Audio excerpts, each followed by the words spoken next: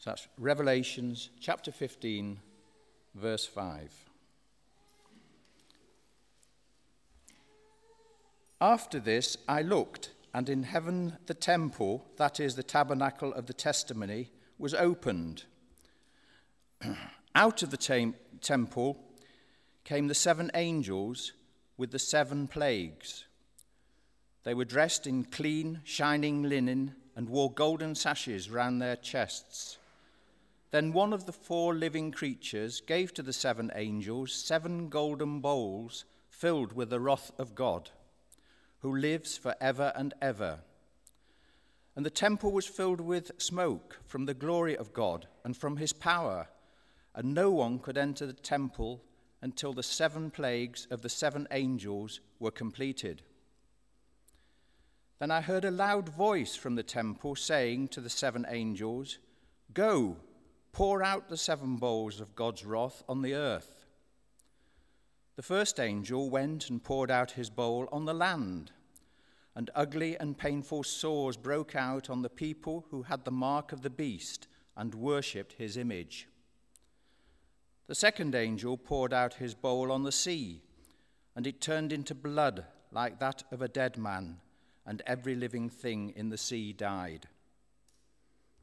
The third angel poured out his bowl on the rivers and springs of water, and they became blood. Then I heard the angel in charge of the waters say, "You are just in these judgments, you who are and who were the Holy One, because you have so judged. For they have shed the blood of your saints and prophets, and you have given them blood to drink as they deserve." And I heard the altar respond, "Yes, Lord God Almighty, true and just are your judgments." The fourth angel poured out his bowl on the sun, and the sun was given the power to scorch people with fire. They were seared by the intense heat, and they cursed the name of God who had control over these plagues, but they refused to repent and glorify him. The fifth angel poured out his bowl on the throne of the beast, and his kingdom was plunged into darkness. Men gnawed their tongues in agony and cursed the God of heaven because of their pains and their sores, but they refused to repent of what they had done. The sixth angel poured out his bowl on the great river Euphrates, and its water was dried up to prepare the way for the kings from the east. Then I saw 3 evil spirits that looked like frogs. They came out of the mouth of the dragon, out of the mouth of the beast, and out of the mouth of the false prophet. They are spirits of demons performing miraculous signs, and they go out to the kings of the whole world to gather them for the battle on the great day of God Almighty. Behold, I come like a thief. Blessed is he who stays awake and keeps his clothes with him, so that he may not go naked and be shamefully exposed. Then they gathered the kings together to the place that in Hebrew is called Armageddon. The 7th angel poured out his bowl into the air, and out of the temple came a loud voice from the throne saying, "It is done." Then came flashes of lightning, rumblings, peals of thunder, and a severe earthquake. No earthquake like it has ever occurred since man has been on earth. So tremendous was the quake. The great city split into 3 parts, and the cities of the nations collapsed. God remembered Babylon the Great and gave her the cup filled with the wine of the fury of his wrath. Every island fled away, and the mountains could not be found. From the sky, huge hailstones of about 100 pounds each fell upon men, and they cursed God on account of the plague of hail, because the plague was so terrible. This is the word of the Lord.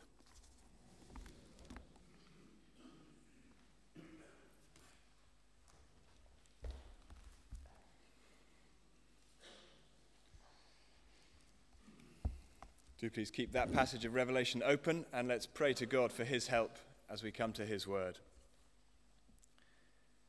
Revelation 1 verse 3 says, "Blessed is the one who reads the words of this prophecy, and blessed are those who hear it and take to heart what is written in it, because the time is near. Father, we praise you again, as we've done many times over the last few weeks, for the words of this prophecy. And we ask again that you would help us to hear them and to take them to heart, and so to find your blessing. Amen.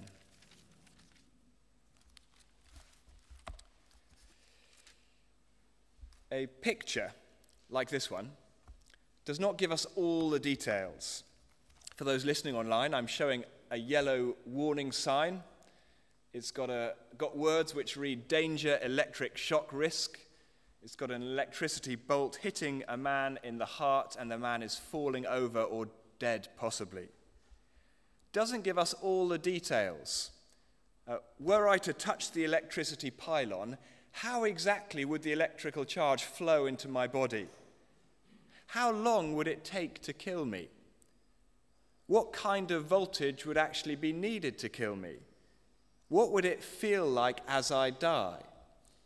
Lots of details I'm not actually given, but a very clear take-home message: stay away from the pylon. Danger, electric shock risk. And as we come to this next section of Revelation, chapter 15:5 to the end of 16, there are lots of details we're not given, and lots of questions that we may have that simply are not answered. Things where it's hard to say with certainty. So are the plagues, which are expressions of God's judgment, are they symbolic of a dreadful reality, or will they be experienced literally? I lean towards the symbolic myself, but it's hard to say with certainty. When exactly will this judgment be experienced? Will it be at certain times between Jesus' first coming and his second coming? Or will it be all to do with the second coming, wrapped up in the events of the final judgment? I lean towards that, but it's hard to say with certainty. Do 7 bowls of judgment mean 7 sequential stages of judgment, so that one stage is followed by another? Or does the number 7, as it does elsewhere in Revelation, signify completion, the whole package? So that what we're being given is not 7 sequences, but the whole portrait of God's wrath. I lean that way, but it's hard to say with certainty. Lots of details we're not given, some questions that are not answered. And yet, let me suggest that this passage teaches us clear and vital things about God. What he is like, what his judgment will be like. Lessons which are for our good and our blessing, if God would give us the humility to hear them.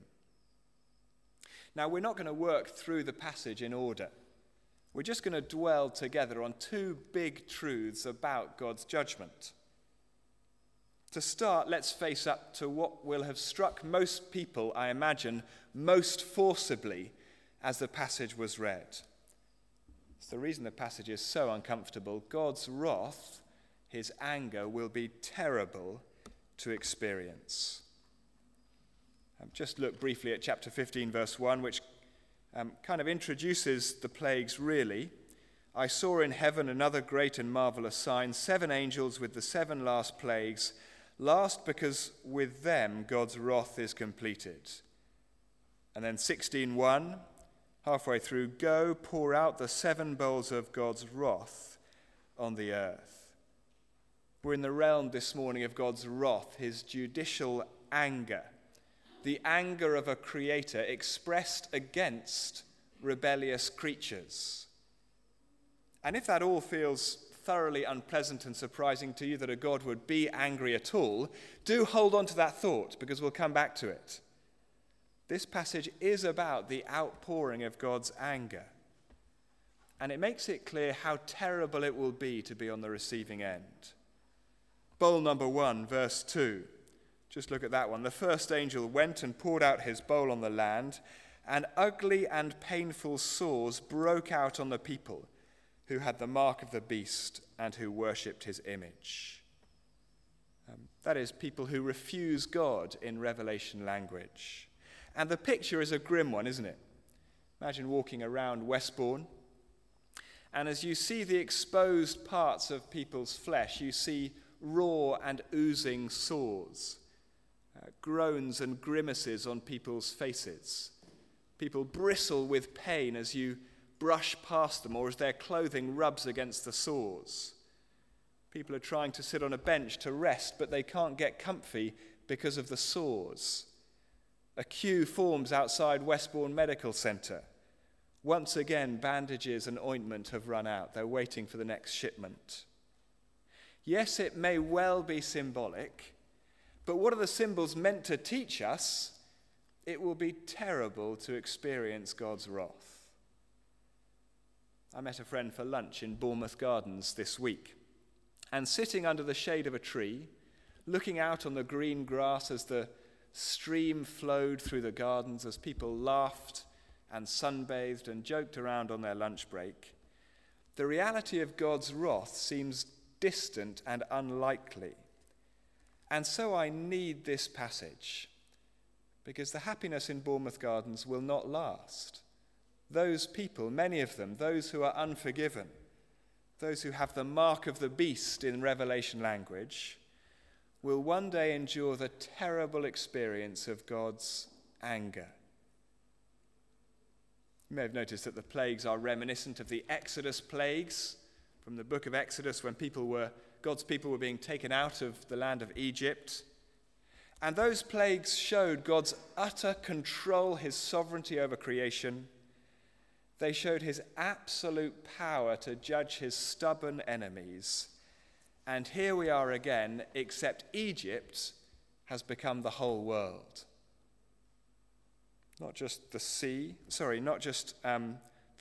sores, but the sea is affected. Verse 3, the second angel poured out his bowl on the sea. Everything dead. Imagine the floating carcasses washed up on the beach. Not just the sea, but rivers and springs of water as well. Imagine the flow of blood through Bournemouth Gardens. The sun later on, which makes life possible now, is in this portrait scorching people with fire. And by the end, a storm, an earthquake, a plague of giant hail. It's as if one by one, the aspects of this created world, which we currently enjoy so much and depend on, are turned into agents of destruction and distress. You can see that distress most clearly, I think, in verse 10. The fifth angel poured out his bowl on the throne of the beast. His kingdom was plunged into darkness. Men gnawed their tongues in agony. Sometimes people joke, don't they? I won't mind being in hell. All my mates will be there. It'll be fun. Here is a picture of people gnawing their tongues in agony. And this kind of distress language is not unique to Revelation. The Lord Jesus, while on earth, warning about judgment himself, said there will be weeping there and gnashing of teeth. Really important for every follower of Jesus to see that Revelation is not an aberration. It's not a weird bit of the Bible. It's giving fuller expression to what the Lord Jesus himself has said. God's wrath will be terrible to experience. Now, sometimes churches like ours get criticized for being too heavy on God's wrath and too light on God's love. I think we probably are too light on God's love. By which I mean, I think we could and should marvel more at the astonishing love of God. The way he's blessed us with so many things in creation, the things we've enjoyed this weekend. The way that for his people he's chosen us before the creation of the world to be holy and blameless in his sight. The way that has happened through the adoption through Jesus Christ, who redeemed us by his blood shed on the cross. We're having a sermon series shortly in the evenings. I think it begins tonight or next week. And it's on big words in the Bible that end in shun: redemption, adoption, justification. And I hope it will be a chance to marvel at the love of God together. I think we could do more of that as a church, to be heavier on God's love. But I have to say, I think the criticism is wrong. We are too light on God's love, yes, and we are too light on God's wrath. And I say that because I know I am too light on God's wrath. In my thinking about people, in my praying for people, in my relationships with people, the reality of God's wrath, as portrayed here, simply does not affect me as it should, does not concern me as it should, does not move me as it should. That's why this passage jars with me. That's why I need this passage.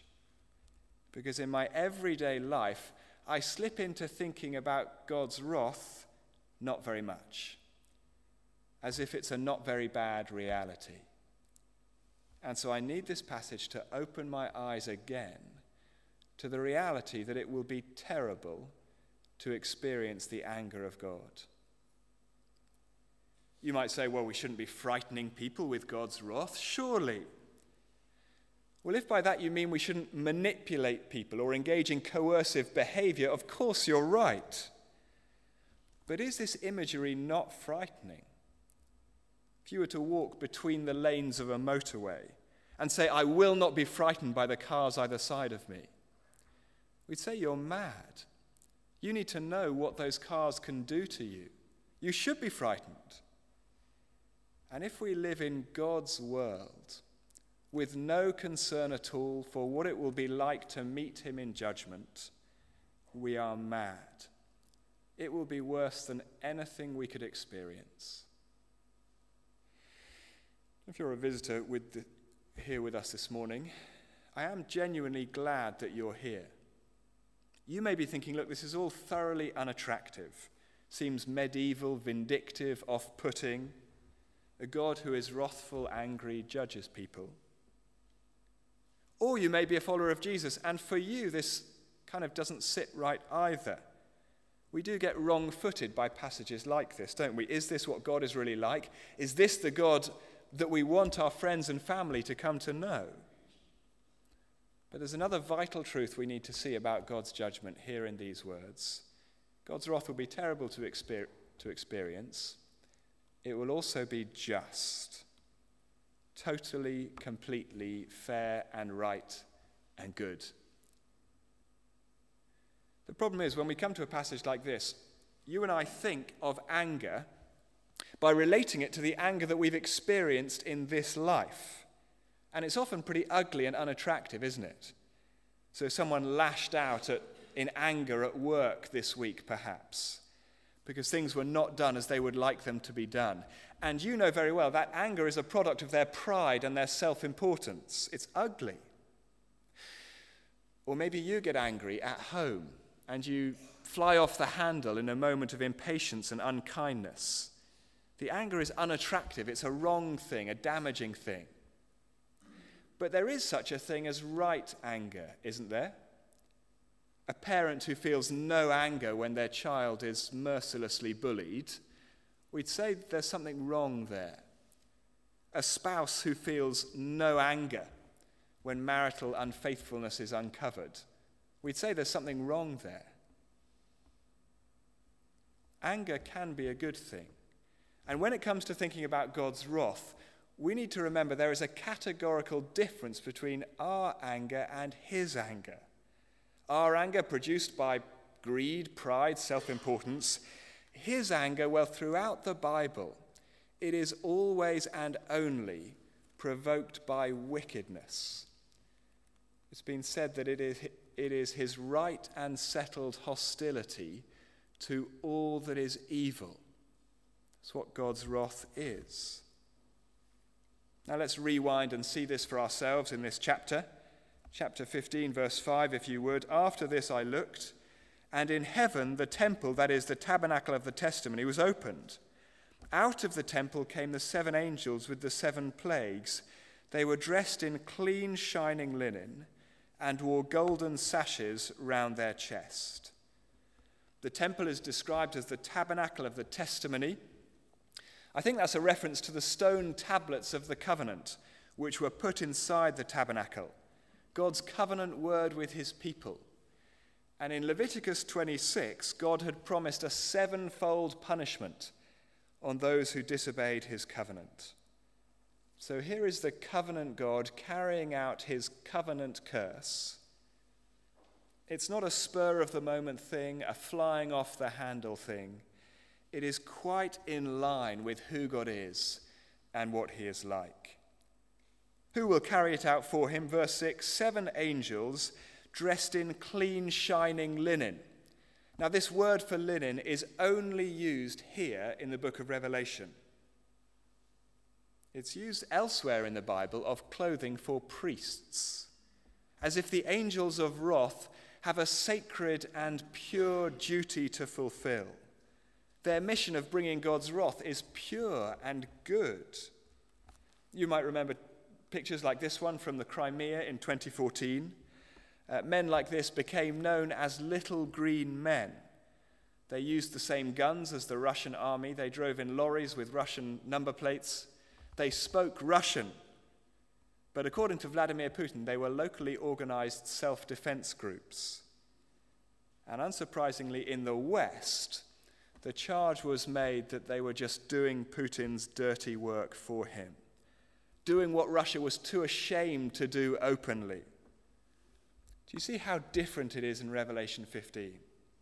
There's no shame, no embarrassment as God exercises his wrath. The angels in priestly clothing, their mission one of purity. And there's no doubt about who commissioned them. Did you see the golden sash around their chest? The golden sash is worn by Jesus in chapter 1. As if to say that their mission, these angels of wrath, is bang in line with his mission in chapter 1. Their purposes in line with his purposes, their hearts beating in line with that of the Lord Jesus. And they don't take the bowls of wrath for themselves. They're given them by the 4 living creatures. You might remember in chapter 4, they were the ones closest to God's throne. Smoke or cloud in the Old Testament, it speaks of God's awesome and glorious presence. It once stopped Moses from entering the tabernacle, Exodus 40. It now stops anyone from entering the temple. We're being reminded that God is glorious, awesome, dangerous for sinful people.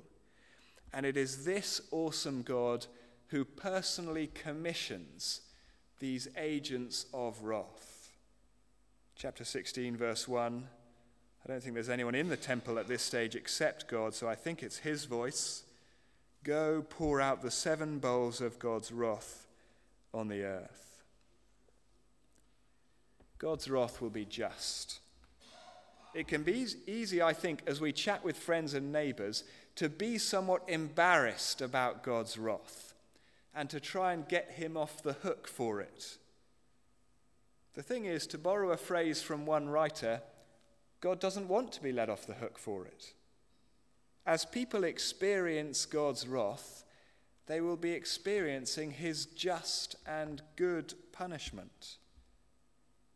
Actually, when you stop and think about it, love is not the enemy of wrath.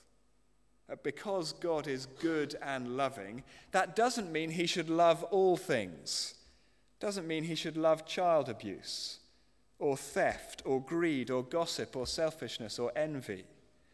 No, precisely because he's a good and loving God, those things provoke his wrath, his anger, his right and settled hostility to all that is evil. And on the day when that wrath comes, you and I will see that it is totally just, so that our praise of God will echo the angels' praise of him in verse 5.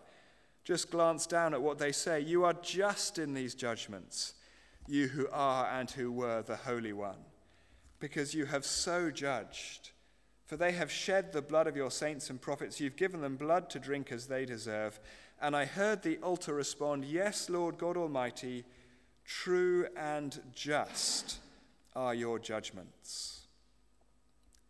I'm sure you're like me in that you find it hard, if you're a Christian person, to think of God judging your non-Christian but treasured family and friends. And maybe as you read this, you bristle and think, is it fair? Is it too extreme?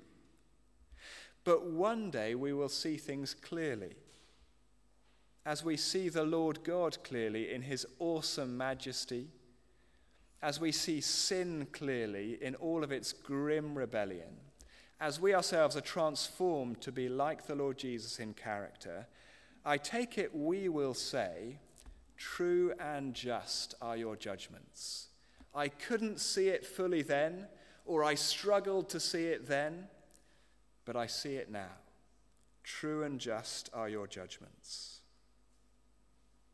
Notice that here at last the persecution of God's people, our brothers and sisters, has been addressed. Comforting as we read news from Sri Lanka or the Sudan or Nigeria. True and just are your judgments will be the cry. God's wrath will be just as people face his wrath. There will be no cry in hell of "that's not fair." There will also be no repentance, if I've understood this passage correctly. Did you see that? Verse 9. They were seared by the intense heat and they cursed the name of God who had control over these plagues, but they refused to repent and glorify him. Or verse 11, and cursed the God of heaven because of their pains and their sores, but they refused to repent of what they'd done. Or verse 21, just at the end, and they cursed God on account of the plague of hail. So as people find themselves experiencing God's wrath, it's not the case that they humbly admit wrongdoing. That wasn't the case in Egypt, was it, with Pharaoh? And it's not the case here. The passage portrays an ongoing defiance, a fist raised against God still, cursing him. God's wrath will be just. I think the justness of God's wrath probably cuts different ways for different people in the room here today. It may be that you've been on the receiving end of injustice, or that you've been moved deeply by the injustices faced by our brothers and sisters around the world. One day, true justice will be done. That is a comfort. But it might be that you're just struggling with that justness of God, that justness, the justice of God's wrath. I think we can take comfort in the words of the angel. You are just in these judgments. And the response of the altar, however an altar responds, true and just are your judgments. It will be terrible to experience God's wrath, and it will be totally just. You don't need to fear that God's character is somehow besmirched by these judgments. Where does that leave us? Well, let's focus on one final verse. There's one more truth about God's wrath, but we're really going to focus on the application for us. God's wrath will come suddenly, and in the same verse, verse 15, keep faithful to Jesus. Do you see that verse 15 is actually an interruption? Verse 14, the anti-God forces have been gathering for battle. Verse 14 would have flowed very well into verse 16. Then they gathered the kings together to the place that in Hebrew is called Armageddon. That is a place name which has been much popularized in films and so on. But really, to the Hebrew mind, it just spells big battle. When you hear Somme or Pearl Harbor or Hiroshima, you think big battle. So too for Armageddon, the Megiddo plain. Many big battles fought there. And here a big battle is being foretold as the anti-God forces gather against him. And in the middle of this description, Jesus himself interrupts. Behold, I come like a thief. Blessed is he who stays awake and keeps his clothes with him, so that he may not go naked and be shamefully exposed. Here we are as the anti-God forces seem to be on the march, as countless people are duped into following them and uniting against the Lord God in rejecting him. And Jesus interrupts. Behold, I come like a thief. You'll recognize the language from the Gospels, I'm sure. I come suddenly. I come unannounced, I come unexpected. And so blessed is he who stays awake, who is ready, who in Revelation language keeps his clothes with him. Do you see really that this passage is much simpler than it might first have appeared? Remember that yellow warning sign? Lots of questions, lots of details we're not given. Stay away from the pylon. Hear this portrait of God's judgment. Lots of questions we may have, lots of details we're not given. Be ready. I'm coming like a thief. We're in Revelation, so the clothing, no surprise, is symbolic. You might remember the Laodiceans in chapter 3 who were counseled to buy from Jesus white clothes to wear, to cover their shameful nakedness. Or think of people before the throne in chapter 7 wearing white robes, washed in the blood of the Lamb.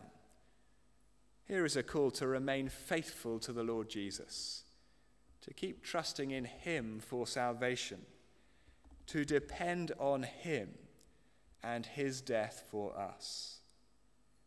And doesn't the portrait of God's wrath here show us how thankful we can be for Jesus' death? Everything these plagues symbolize, every inch of pain and agony you can imagine, for God's people, that has all been faced by the Lord Jesus for us, experienced on our behalf, so that we might not need to experience it. This clothing that Jesus offers, this gift of his righteousness, being clothed in his righteousness so that we're safe, well, it's more precious than anything, isn't it? More precious than a stab vest to a policeman. More precious than one of those all-in-one suits we're seeing on the news for those who work in Ebola-affected areas. Nothing so precious as the clothing Jesus gives. So stay awake. The outpouring of God's wrath to you as you enjoy a lunch break in Bournemouth Gardens, perhaps, it might feel dim and distant. But one day, verse 17, the announcement will come, it is done. Judgment will arrive. This world will not roll on forever. How useful this passage is in reminding us of that. If you know you're not ready, what could be more urgent? Come to Jesus today, trusting in him, asking him to make you ready, to forgive you, so that you can be clothed and safe for that day. And for those of us who have come to him, do you think verse 15 helps us when we're tempted to be ashamed of him? When we're tempted by the world that opposes and ignores Jesus, when we think life would be so much easier if I could blend in, if I didn't feel so exposed the whole time as a follower of Jesus, if I didn't feel so naked and on my own, behold, I come like a thief. To be shamefully exposed on that day, to be caught naked on that day, that will be unbearable. So whatever you do, stay awake. Keep your clothes with you, the precious robe of his righteousness. Keep trusting in him, depending on him, being faithful to him. Nothing more important we could do this week. Let's pray.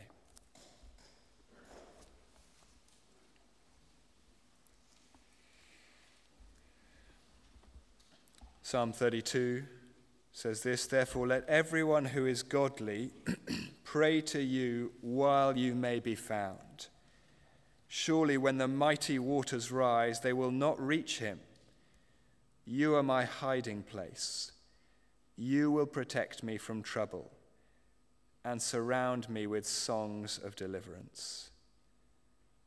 Heavenly Father, we praise you that there has been time for us to pray to you while you may be found, to be clothed in the righteousness of the Lord Jesus. And may every memory of this passage this week only drive us to keep trusting in him, rejoicing in him, depending on him, and living faithfully for him. Amen.